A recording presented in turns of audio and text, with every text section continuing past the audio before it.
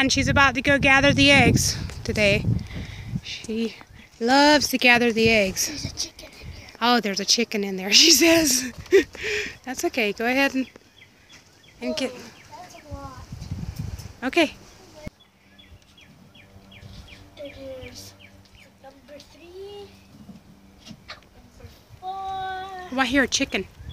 Yep. There's a chicken. Actually, there's 2 chickens. One's right there. Okay. There's 4 there. And I think this might be a double. We'll see.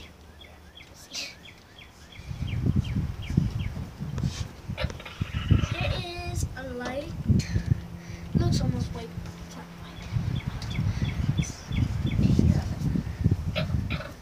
white. Wait, how many? That's 6, 7, 8,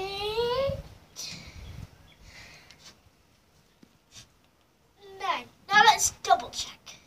9. 1, 2, 3, 4, 5. Yep. Can we go check the other pen? Because I thought I saw. Careful. That's all of... Wait, that's all of them except the 2 that the hens are on. Yeah. And Mr. Bad Dog, who ate all our eggs before, loves eggs.